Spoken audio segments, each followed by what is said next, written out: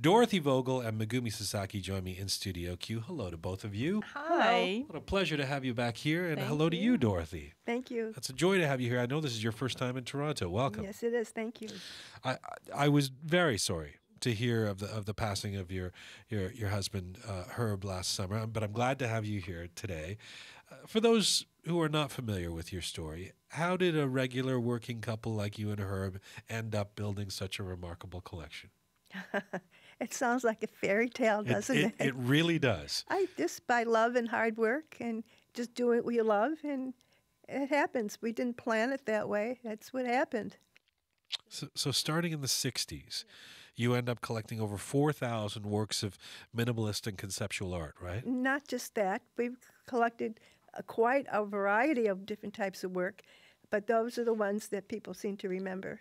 And abstract, minimal, conceptual art was so new when you first started collecting. What was it about that kind of art that drew you in? I think all art drew me in. My husband wanted to be a painter himself, and he was studying at NYU, and I wanted to learn about what he was interested in, so I took courses in painting and drawing too.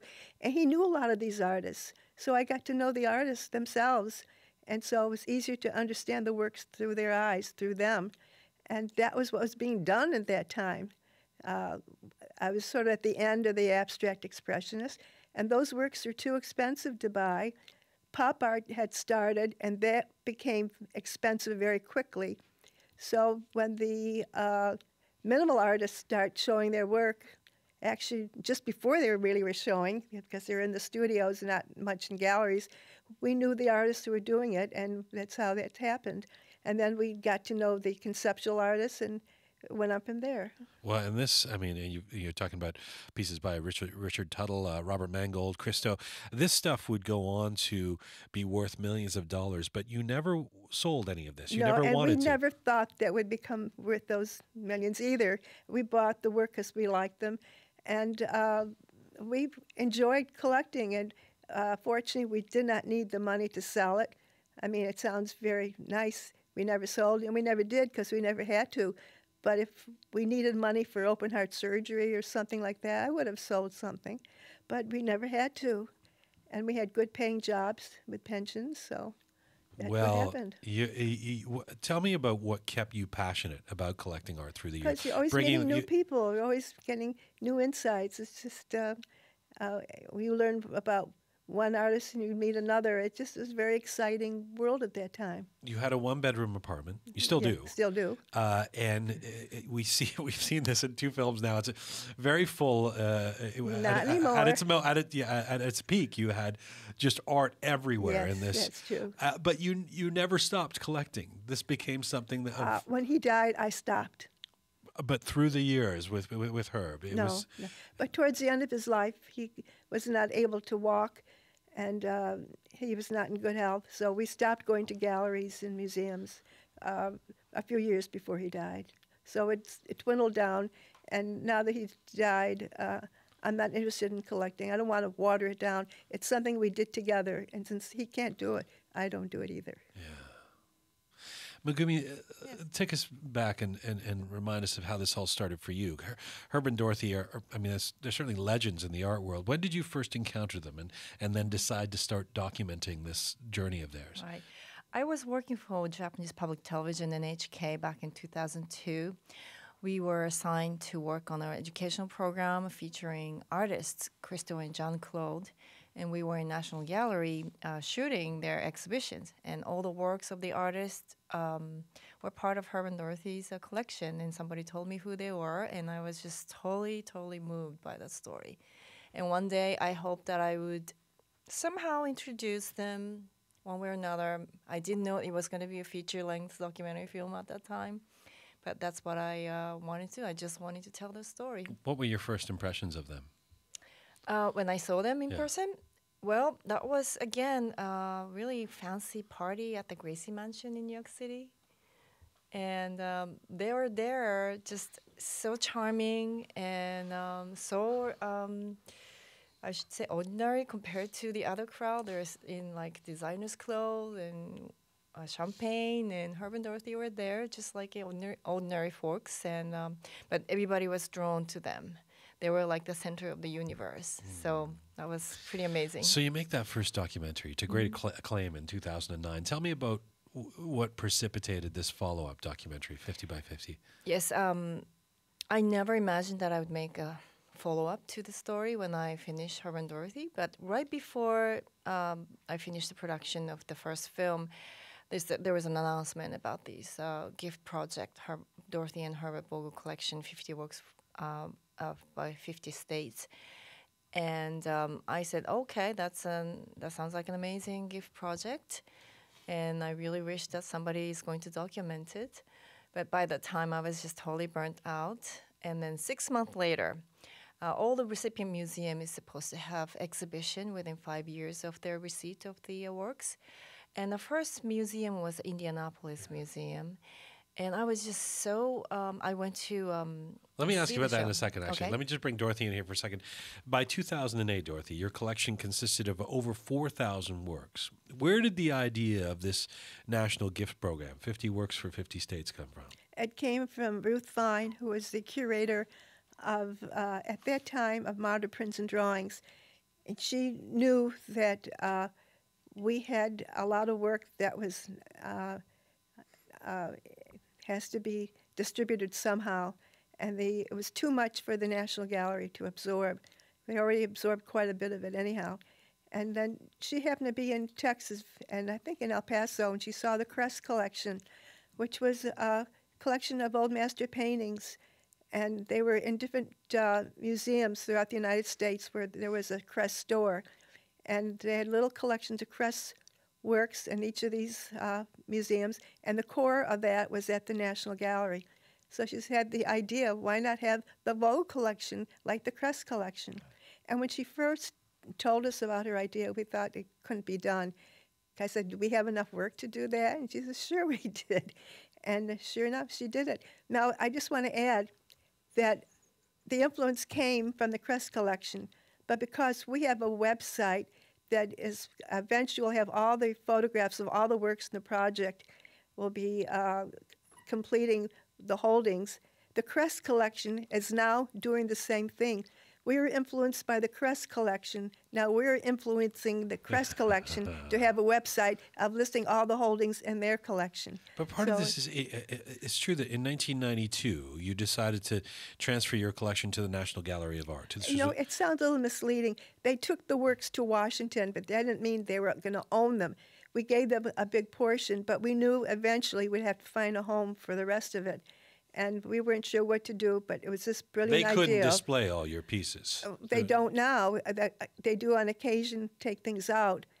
But Ruth said that in this project, this idea, everything has to be shown within the first 5 years. So then the whole collection of that project will be shown. Did you ever worry about physically splitting up the collection? Well, some people were against the idea because they felt it was splitting the collection. But if we didn't do it, it would have been split up because we couldn't find one place that would take all of it. It's just too much. But with this website, it's keeping it all together. There was a catalog for the project, but the website brings it together. So conceptually, it's still our collection. We did not break it up. It's still our collection. How did it feel when parts of the collection were finally picked up and taken out of your apartment? I think I felt liberated. I felt great. We're doing the best thing for the collection. I had some space. Not sad, not melancholy. See your babies leaving the... No, I felt good. And then we filled it up again. So it wasn't empty for very long. Right. It's now more empty now. But I still have not artwork to get rid of, but I still have stuff. After living and being married for over 50 years, you accumulate things. So now I'm in the process of getting rid of other things as well to clear the apartment. I don't mean to press the point on this, but it's just such a beautiful and fascinating part of this story that because visual art, a famous visual art, has become such a big business, for these two people living relatively modestly in a one-bedroom apartment to not sell any of it, to not go into that business. Fortunately, we didn't need to. but again, that's a beautiful thing to say, given that so many people would have capitalized on it anyway and made millions of dollars. Tell me about the conversation. Did you guys ever even have that conversation about selling? Never, never. No, no. That's not why we collected. It's pretty. Yeah. It's pretty amazing, isn't It's it? pretty amazing. That's why I was just so moved by that story. I think there are many stories by, just ordinary people, middle class people, created amazing, great collections. But I don't think not too many people have ever come with the decision not to sell anything. So that's like a But unique part of keep that. in mind that my husband had a great eye. My husband was brilliant, and it was his eye that did it. I helped him, I encouraged him, and we worked together. But he was a unique person, and I don't think an ordinary person would have done it. But my husband was not ordinary. Right. In that sense, he was just so talented and he had amazing eyes. Megumi, you were going to tell us about the first museum to show its mini Vogel collection, and it was in Right. Indianapolis. Why was that important, and that the Vogels' art be seen in a smaller city like that one? I think, Indianapolis was the first museum to show the exhibition that happened in 2008, December 2008, and Herb and Dorothy happened to be there. So I thought, well, why don't I just follow them and film it? And then I realized that this was my very first time to see their collection in the museum setting. It's in the works of like as many as 50 works together. So that represented like mini Vogel collection, and then I was just so really again impressed by how great eyes that they had, and I felt like, well, it's almost like you're following a very famous actors in 4 years and backstage and never seen their real act on the stage with a spotlight. That's the way I felt it. So I felt like I didn't know much at all about their collection and what kind of art that they collected. So it really inspired me and wanted to go deeper to explore about their collection. Dorothy, I know you've been traveling to many of these 50 by 50 gallery openings. What is it like to see the work in a whole new, more public context?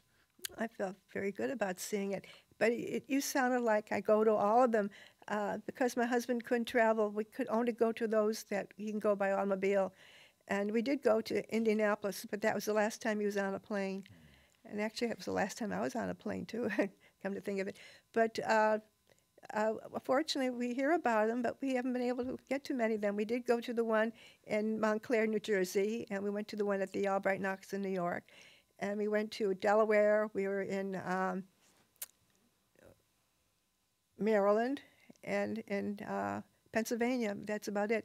Next week, I'm going to go into the one in Los Angeles with my sister-in-law, Herbie's sister. So I'll see the one in L.A. Mocha next week. Megumi, Herb and Dorothy are such atypical figures in the art world, one that often seems predicated on money and competitiveness. What kind of lasting impact would you say they've had in the American art scene? I think Herb and Dorothy inspired in so many levels that art is not accessible only to those who have lots of money or higher education about the art history. And also, you don't need you don't need to explain art with a very difficult language. You can just like art or dislike the art. How simple is that? So there's so many messages, and more than anything, the passion. It's not just about art, but how passion can fulfill your life. It's not about money to be happy or have a wonderful life. Dorothy, Herb passed away last July, just before his 90th birthday. How are you doing these days? I'm coping. In the film, you say that you saw a white butterfly at the funeral. Yes. I feel he's right with us here, right now.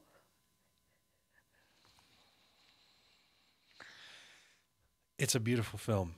It's a beautiful life project that you and Herb have had, and I thank you so much for being here today to share it. Thank you. I'm sorry to be so emotional, but I'm not used to being without him.